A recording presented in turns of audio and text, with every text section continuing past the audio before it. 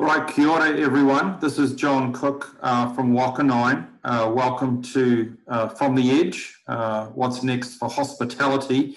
We're a couple of minutes past the hour, so we're going to get going. And like to introduce David Trubridge and our special guest, Danu Kennedy. So I will get out of the way and we will get Danu and David. There we go. David in his very snappy red V-neck coming in live and direct from New Zealand, and Danu, our new friend, Kiwi friend, designer, great designer, hospitality designer based in Brooklyn. So without further ado, David, I will turn it over to you. One comment, we've got quite a few questions to answer for the Q&A session, and we've also tailored the discussion today based on your input, so thank you for that. We'll do about 30 minutes plus or minus of discussion with Danu and David, and then 10 to 15 minutes to wrap it up with Q&A. If you have a question you'd like to ask, please submit it through the Q&A feature of Zoom. So with that, kia ora, thank you, and David, over to you.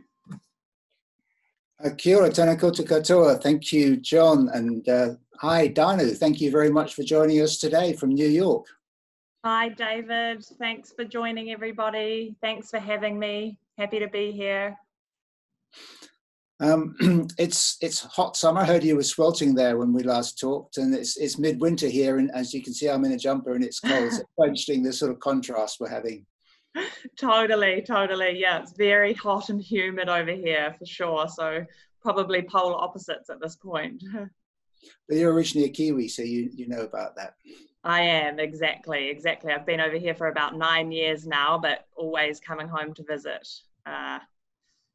So yes, for sure. So we're talking about hospitality, which is the area which you work in.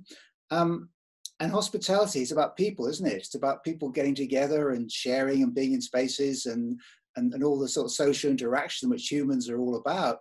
And suddenly now we've got COVID and we can't do that. So how does hospitality and COVID kind of work together? I mean, how are you coping with that? Yeah, I mean, it's been tough. There's been a lot of, a lot of restaurants, a lot of bars, a lot of hotels actually, really being, completely confronted by this experience, and obviously across the world having to shut down. I mean, I think for us at the moment where, the conversation is around what people will feel comfortable, in this sort of new world. How do people want to socialize? What health parameters do we have to maintain in order for them to do that safely? But, I do think that socialization, humans are social creatures at their core, and, hospitality spaces, especially in cities like New York, are really some of the only places that you can really get together. Our apartments are so small, they're very small spaces. So a lot of our socializing happens in hotels, whether it be the bars, restaurants, lobbies, etc. So I definitely don't think that will go away. I think that has already started to return here in New York. But we are going to have to look at, furniture layouts, floor plans, and essentially the groupings that these spaces facilitate. We're going to have to look at how those cope with our new parameters. I mean, one sort of taking that theme a bit further, one sort of instance of travel is the kind of say the check-in, for example. Or in a restaurant, it's the people you meet. It's the happy face, the guy who you remember who checked you in at the hotel because he welcomed you and he said some nice things about you and New York, and the waiter who gave you a nice smile. Those human interactions are so much part of who we are and the beauty of being in those places. So what's going to happen? We're going to have machines to check in and robots to deliver our stuff in a cafe? Yeah, I mean, I think this is a funny point because I actually feel like prior to COVID, technology has been sort of taking over, slowly for a while now. And, a lot of hotels and properties over here, you've actually started to see this, exactly as you're saying, self-check-in happening, and that human interaction goes away at the point of check-in. But I think that it's being replaced by there actually being a bit of a value system shift in where you get that interaction. So I think people are going to start doing self-check-in. They're going to rely on technology for that. But what you'll see in hospitality spaces is that that sort of interaction is then something that you get in the restaurant or the bar or in another form. And something I like about that is that it actually becomes less formal. It becomes a little bit more natural, because you can sit at the bar and say, look, I've just arrived from overseas, tell me about the neighborhood, and you're kind of having a little bit more of a free-flowing interaction than the interaction you might have with someone at the check-in experience. Yeah, I like that, because I always feel slightly uncomfortable at the sort of rather obsequious nature of some of the big hotels and the check-in process. Yeah. And if it's more casual and relaxed, more human, I'd go with that. I think that's great. Yeah. And I think it's a nice way as well for you to enter a space, because you can then kind of find your own way a little bit before you're confronted with a very formal check-in process. And another issue that's happening is change of use of streets. I gather that restaurants are moving out onto the streets and taking over streets. And for me, that is the most wonderful thing to hear. I'm not a city person, and I really struggle with the noise and the stink and the pollution of streets. And I can't believe it when I see people sitting in a street cafe with a diesel truck right there next to them, and this engine's still going, and the fumes pouring out over them. So if we can clear the streets of traffic and have all this sort of pedestrian area for bars and restaurants, so you can spread people out, that's great. I love that. Isn't that a bonus? It's wonderful. New York actually is a really easy city to get around on foot. And I think that having this sort of, I guess, shift of people saying, hey, the human walk around is now king. The traffic is sort of going to the second tier, and it's amazing. I love it. It's exactly as you're saying. I mean, I don't think anyone really loves that experience of fumes and traffic and everything while they're trying to socialize.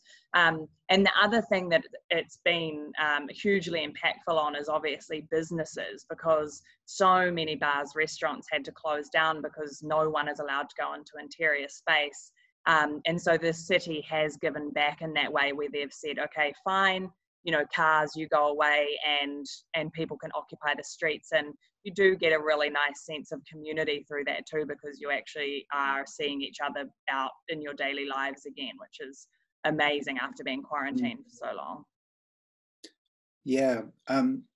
Obviously the next question is what happens in winter. I mean, I love the outdoors, and I love to be out in the weather, but not so much in a New York winter. So then what happens? Do we have to design new kind of internally heated pods for people to sit on the street? Is that the next stage? Yeah, well, some interesting examples again that I had seen dealing with this problem prior to COVID were particularly hotels that had a substantial exterior footprint, that obviously in summer they had their gardens and what have you, but in winter what they'd done already, because obviously square footage over here is it's so profitable.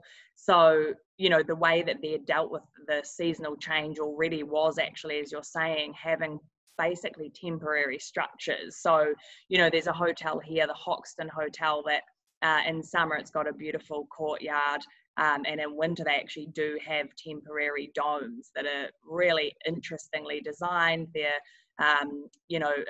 basically designated for about, I think, 6 to 10 people. So that's pro-COVID anyway, that sort of group of people.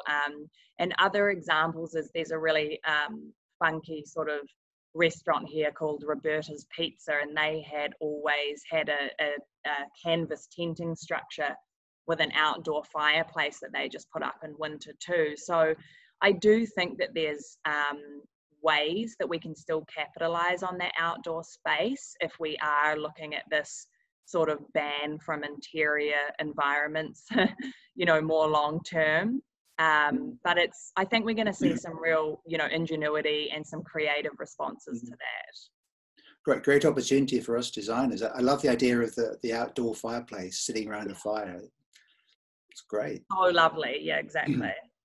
When we were talking earlier last week, you talked about a hotel you stayed upstate in New York, Marham Hotel, which had slightly changed the way in which it sort of allowed you to enter in your rooms. Can you talk about that a bit? Yeah, so one thing that I noticed about that property, it's a beautiful beachfront property in Montauk. It's boutique, it's, you know, all natural wood. It's designed so that essentially all of the guest rooms are directly open to the exterior and you can enter them from the sand dunes. And I just, you know, their public spaces as well were very exposed to the outdoors and they were reachable, you know, without going inside. So one thing that struck me about that was that this sort of low-lying and exposed entry to the outdoors from your guest rooms was basically the most attractive, you know, hospitality experience in a COVID time that I could think of, because you didn't have to walk through a lobby, you didn't have to come into contact with any strangers if you didn't want to, and you were constantly getting fresh air. So I think that those are some things that make people feel safe and secure and okay to be staying outside of their homes right now. And the way that this property was set up, it was sort of almost feeling like I guess a bit of a, you know, a very luxury and beautifully designed but motel structure where you're kind of much more independent within a footprint of a hospitality space. So, you know, I thought they'd done that really well. But how does that relate to sort of bigger style, you know, multi-floor hotels? Is it possible to do that, or is there always going to be a problem there? You know, I think that it's going to depend on a lot of, you know, developers and their attitudes towards this. You know, sometimes it's probably going to take a little longer, I think, to see how quickly the people with the money are going to respond and allow people to push the boundaries with that. But I personally think it would be crazy not to. I think that our reliance on air conditioning, you know, elevators, these interior cores that, you know, basically shut nature out, has really been challenged through COVID. And I think that responding to that by bringing a connection back to the outdoors, nature, fresh air, is what we have to do. You know, I think we really need to protect each other by allowing ourselves to exist within healthy environments.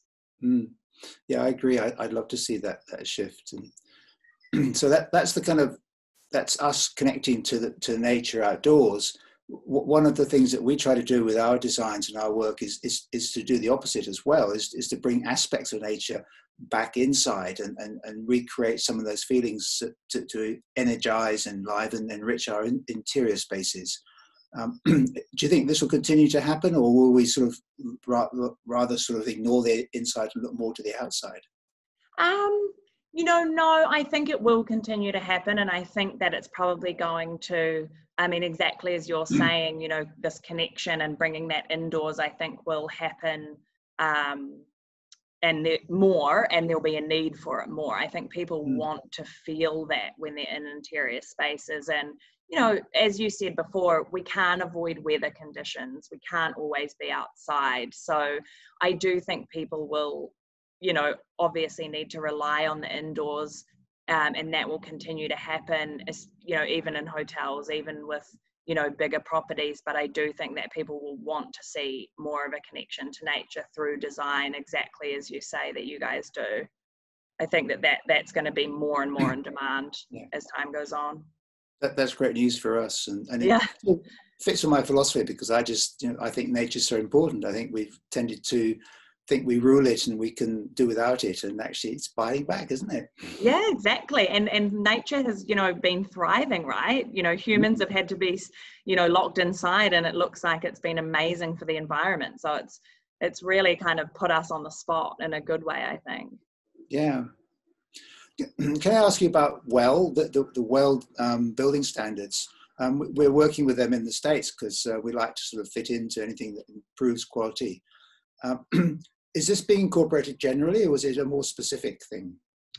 I think at the moment, you know, I feel like it's probably going to have quite a, you know, increase after COVID, because I think that people are really going to want to see specific accountability measures put in place for businesses, developments, hotels, restaurants, to uphold their end of the bargain. And I think that, you know, kind of as LEED has done that for projects in terms of, you know, materiality and footprint and all of that, I think the WELL standards are going to be doing that, but maybe more for environment and, you know, like air and all of that. And I have actually seen a lot of COVID response on their website being updated. So I think that that will probably come to the forefront a lot more.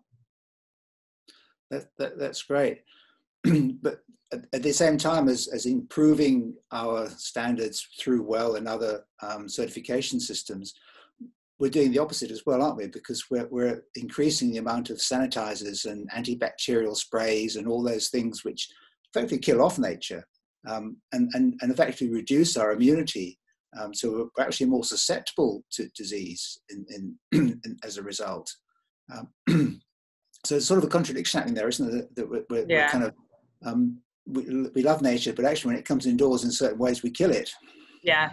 And I think that, you know, it's a real shame because you know, I think COVID is such an extreme virus that it's, you know, look, whenever people get confronted with something that is essentially terrifying, you always get fear-based responses. And that often is, you know, over sanitation, over sterilization, you know, everyone kind of wanting to get away and make sure that their hands are clean and all of that stuff. And I mean, I'm definitely a big believer that, you know, immunity and building up your, you know, natural antibodies and, you know, steering away from bleaches and over sanitization in general is much more healthy for you.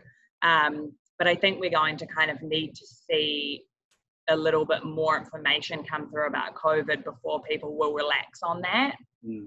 So I do think that there's probably going to be a huge focus on very clean environments, especially in hospitality spaces where multiple people have been touching surfaces. But I hope that, you know, at some point we're going to get educated around COVID enough in order to put that in its separate category and then be able to kind of deal with the rest of the world's, you know, or nature's germs and what nature has to offer you in a much more rational sense. But does it mean we're going to have more kind of easily sanitized surfaces? It's going to change the sort of finish? I think so. And I think a lot of that will come in with certain fabrics, you know, porous materials. I think that people are going to want to feel like they're in a relatively clean environment. But I do think that there's a difference between a, you know, sort of like hospital feeling, if you will, space that's all white and sterile. I think that we can achieve that through using natural materials still, beautiful wood finishes, you know, a minimalist approach, you know, even lighter material palettes. But I think that we're going to probably steer away from, you know, things like shag carpets and a lot of upholstery, and, you know, people are kind of going to want a little bit more hard surface, probably a lot more wood, I think. And those kind of more natural but also easily cleanable, and, you know, you can visually tell if they're dirty or not. I think those kind of materials are going to be king for a while, for sure. I mean, it's kind of ironic that wood is actually one of the most sterile materials. It's not so easily cleaned as stainless steel, but it's a great clean material. Yeah, and it's also, I think it really makes people feel comfortable, warm, you know, connected, all of that. So, you know, I think that will stay around as a top material. And what about air conditioning? Because that's another issue, isn't it? That I mean, it's vastly improved the quality of life in so many buildings, but it's also, I think, a spreader of disease too. It pumps it around the building, and so how are we going to handle that one? I mean, I personally, I don't like being in air-conditioned spaces. I think it like dries your eyes out. You just don't really get fresh air. It's a hard sell for me, and I actually would like to see the industry move away from a reliance on that in order to make interior spaces work. I mean, there's a whole industry, an architectural philosophy around, ventilating spaces naturally. They're just often a lot smaller than what people want to build. So I think that, I feel like it would actually be great if the world was challenged to build smaller, rely on the natural environment a little bit more, and steer away from so much, AC and aircon. But, again, it's sort of a reliance on developers to kind of come forward and want to pursue some of this. And it also comes back to design ingenuity, to find ways to create buildings which like the Arabs have done for so many years in the Middle East, of natural ventilation, of using different ways to keep the building warm without actually having to use electricity and power, which Exactly. is design. Exactly, 100%, yeah. And are you seeing any changes in, I mean, you talk about, obviously we're not going to have so many shag pile carpet. That's good. I'm happy with that.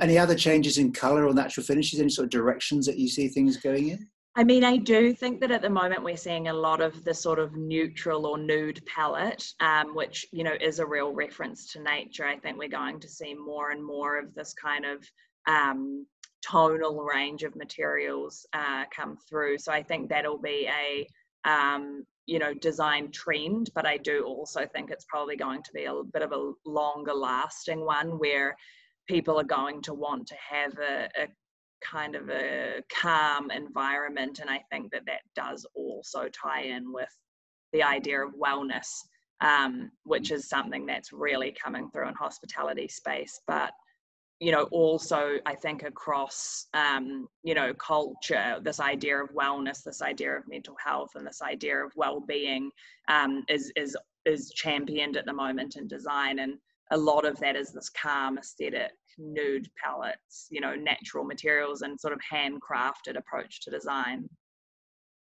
And do you think this kind of moment of the COVID virus is kind of watershed in change of design, or are there other things from pre-COVID times that are still going strong afterwards? Or yeah, I mean, I think that a lot of this stuff actually, in some ways, I think COVID will have expedited some trends that were happening before. So I would say that, what we were talking about before in terms of technology, that's one of those. I do think that, prior to COVID, we were seeing this investigation of space from, amenity space to guest room space. And, your guest rooms are getting much smaller, and we're prioritizing larger social spaces. I think that's probably one that's going to change and be flipped on its head. But also, when we're talking about palette and those color tones, I do think that was something we were seeing rising up with this sort of return to a craft-based mentality and neutral palette, wellness. All of that I do think was pre-COVID as well. It's just that COVID will have really kind of solidified that and expedited it. So it's interesting that actually we're not being completely changed. Already a lot of those changes were incipient before, and yeah, just continue, which is good. Yeah, 100%. Yeah. And what about the kind of your clients, your customers, or the market? How do you see that at the moment? Is it shrunk, or is it changing direction? And are the money being spent? Are clients coming to you, or are they waiting till things cut? Yeah, a bit of both. So we have had, it's been interesting really. We have a great relationship with most of our clients where we've been able to discuss this openly with them. And, some of them have chosen to put their projects on hold to kind of be able to evaluate what the new climate looks like and if their plans were still going to be relevant, I guess. But other people have actually just ploughed forward, and we've been lucky in terms of a business to keep going and have a lot of work still on the cards. But I think there's definitely been an apprehension around making sure that what is being put out today is going to be relevant tomorrow. And I see and hear a lot of focus on flexibility. So people are really wanting, you know, I think they've always wanted flexible space, but I think that that's increasing a lot because, you know, they want to be able to have a space that I guess responds to these smaller groups, but also is able to open up and facilitate, you know, larger groupings if that becomes something that we're able to do again. You know, I think people are obviously thinking about their projects as relatively permanent and long term, so they're kind of just trying to be adaptable right now. Mm-hmm. So it is a moment of sort of hiatus in a way, that some are kind of hedging their bets and waiting to see how it's going to go before they commit. Totally, yeah. And, you know, some projects I've actually been, you know, wanting to kind of push people to say, hey, no, like, let's respond to this and see what we can do. But I think exactly as you're saying, most people overall are looking to kind of hedge their bets a bit and make sure that they're doing the right thing before they're spending their dollars, which is fair enough, obviously. Well, that's the end of the sort of the kind of chat we planned. And we've done about half an hour, so that's pretty good timing. And and what we could do now is answer some of the questions that people have sent in before. Great. Before and also during the talk. There was Christopher Ralston, who is our sales rep at Apartment Zero in Washington, DC, is asking, in response to the question of what are you struggling with most, is what are lobbies, community rooms, outdoor and other common areas, other common area spaces going to look like post-COVID? We've sort of covered that, but is there anything you want to add to that?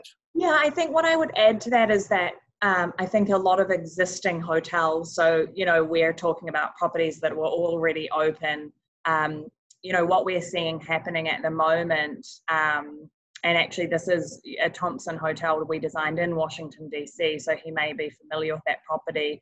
But what we're doing at the moment is working with them to essentially just reconfigure the furniture layouts, so interior layouts, to abide by the social distancing guidelines. There's not that much more they can do yet. So, you know, one thing is that a lot of these hotel properties are lucky because they have quite an expanse of space, tall ceilings, you know, large footprints, which does make people feel a little bit more comfortable, I think, being in those interior spaces. But we're reconfiguring things to be, you know, no more than 4 people in a seating group, and everyone maintains the 6 foot, etc. So it's kind of about reconfiguring furniture right now, I think. Yeah. Nikaya Schneider from Switch Modern Atlanta says, do you think the design and budgets for hospitality will start skewing less towards luxury and more towards practicality? A good question. You know, I think that they are in some ways probably going to get more intertwined, because I think that there is going to be a lot of enforced practicality with, you know, this post-COVID or you know, during COVID, you know, kind of revisiting of prioritization. But I don't think that luxury will go away. I think that essentially, especially with hospitality spaces, people are, you know, going out, socializing and spending their money, and they're still going to want a certain experience. They're still going to want to see beautiful light fixtures and have a wonderful experience with their, you know, people within their bubble, and you know, sit on wonderfully designed chairs and have a delicious cocktail, etc. So I don't think that luxury will fall aside. But it is going to, I mean, luxury will always be there. I mean, the people with money will always be prepared to pay for whatever they can get. Yes. But the interesting thing is the other end of the scale. Are we going to see more time being spent on trying to create better spaces for people which are less luxurious? Yeah, I mean, I hope so. And I do actually think that that's, to your point before, I do think that was happening more before COVID as well than we'd seen. I think the white tablecloth approach is starting to fall to the wayside a lot with the new generations coming up and wanting more of a connection and a certain, I think luxury these days is defined, I think, more by experience than an isolated experience is not what people are looking for, is what I'm trying to say. So I think rather than sitting at your white tablecloth and it's just you and one person, people are much more happy to sit in a grouping around a cocktail table and kind of have a more casual dialogue. So it kind of depends what you think of as luxury, but I think that old school approach to luxury is definitely going to go away more and more. I don't mind that. Totally. Chiara Zanolin, a student from New York School of Interior Design. Hi there, Chiara. What sustainable design practices do you believe work best and should be implemented in the hospitality industry? That's a good and tricky question. If I was being completely honest, I don't think that we have a huge amount of very effective sustainable design practices in terms of full building construction. I think that there's a huge reliance on materials that can't be reused, that don't stand the test of time, and that, project budgets are still what drives, most projects to even be constructed. I think that I hope that COVID actually challenges a little bit of that. And, as we talked about before, a connection with nature and a bit more of a focus on materiality comes into play. But, I still think that the building industry and design industry that, I exist within is actually extremely unsustainable, to be honest. So. I mean, I would agree with that.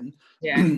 I think one of the things that bothers me about the industry is the need to constantly redecorate and have a new look, a new decor every so often. And think of all those bars in Europe, in the cities in Europe, in France, in Paris, in Milan. They haven't changed their decor in 30, 40, 50 years, and they're still packed out. They don't need to do that. And that's surely far more sustainable than this, as you say, short-term use materials which wear out very quickly, and they know they're going to wear out quickly, and that's fine because they're going to change it all in a few years. That's very, very unsustainable, and I think we need to start valuing good quality stuff that will last, and not expect it to be changed every few years. Yeah, and be timeless, exactly as you're saying. And I think that, a fear of mine that we, that COVID will bring is this, even more temporary. People are putting up plastic screens and temporary partitions and all of this. And honestly, even this reliance on face masks and plastic gloves, as much as they're important, I definitely am not saying they're not important, but, is there a sustainable way that we can start, implementing those measures as well, rather than having more disposable plastics, etc. Yeah. I mean, the problem is that the cheapest one is the immediate solution, but it's not always what invariably isn't the best one in the longer term. No, yeah. Sam Martin, interior design and architect, asks, how can we maximize the use of timber for indoor and outdoor purposes? I would say I'm not sure 100% what that question means, but I think that timber's used a lot in indoor and exterior applications. I would say that, just as we talked about, I think that there's a lot of reliance on veneer and cheap woods and applications, and not real proper timber that's been treated for conditions to last a long time. So I would say that that's, got really using proper solid wood, hardwood in the right environments would be a way that we could, maximize its use, if that's what that question meant. But I do think that there's, most exterior and interior hospitality spaces do have a lot of wood already. I mean, when I compare it to 10, 15 years ago, I see far more wood and solid wood furniture, and I think that's great. Yeah. Totally. I just worry that I hope there's enough trees to supply the demand. Well, exactly. Not if we're chucking it out after, 15 years or something, right? That's the thing, is it's if we can design more sustainably, then probably, but yeah. Natalie Scheutz, interior design and architect. Public spaces and people wanting to be together rather than their rooms. This is what she's struggling with in terms of design for hospitality, designing public spaces and the fact that people want to be together rather than, how do you overcome that? We sort of covered that already, I think, haven't we? Yeah. Joan Riggs, how do we get the general public to understand design significance to the built environment? Has COVID opened that door? How do we get the general public to design significance? How do we get the general public to understand the significance of design in the built environment, the importance of design? Has COVID sort of opened that door a bit? Yeah, I mean, actually, that's a great point. I hope that that's the case. I mean, I do think living somewhere like New York, there's a huge focus on your aesthetic environment. So I do think people are quite focused on design anyway, but I do think globally this probably has increased that because people are so conscious of their physical environments. And I do think that people are going to probably have a much more focused opinion on where they go. So yeah, I hope that that does raise a bit of awareness to good design and well-designed spaces as opposed to, you know, kind of cheap and fast, I guess. So yeah, I can see that happening. John makes the point that poorly designed space can endanger your health. So yeah, in a sense, good design is really important, isn't it? 100%. Yeah. And I actually think that, you know, COVID's also raised this point of mental health and how people are doing without each other, without this kind of social interaction. And I think that spatial design in your interior environment definitely has an effect on that. So, you know, if we're in poorly designed spaces, you know, catching a virus is one thing, but actually just, you know, feeling depressed or down or, you know, run out of energy and all of that is a big factor as well. Yeah, and I mean, that's a challenge to us as designers is to overcome that and make people feel better, feel more comfortable, feel more positive. That's got to be good to help them with coping with this. 100%. Yeah, I totally agree. Sam Martin also had another question. What projects have most excited you with regards to the use of outdoor space? You know, I think going forward, definitely hotels. I think that I'm very excited to see how we can plan better with larger scale projects that include the outdoors more. I think that in a lot of cities, you know, things like green roofs haven't been explored nearly enough. You know, for example, we did a hotel in Nashville that it didn't have a green roof, but it was the first roof that was in that city that you could even access, which was crazy to me. So I think that there's a lot of unused space and unused potential with the outdoors in terms of connection there. And I think, you know, my passion is very much in hospitality spaces, in hotels, getting people together, you know, socializing and building community that way. And I think that the more that we can bring outdoor space into that environment is very exciting.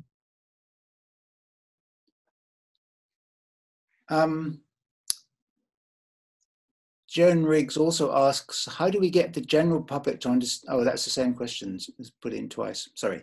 One last question. Stephanie Elzen. One thing she's struggling with is keeping the open concept look with separation for social distancing. Again, I think that's sort of fairly much what we've covered, hasn't it? Yeah, yeah. So that was the questions that we had. I think we've done pretty well. We've been nearly three quarters of an hour. So awesome. That's been a good run. And thank you, Danu. Thanks so much for having me, David. I really appreciate it. And thanks everyone for tuning in. That was great. Yeah, thank you. Thank you, everybody. Ka kite ano. See you next time. Bye-bye. Bye, guys.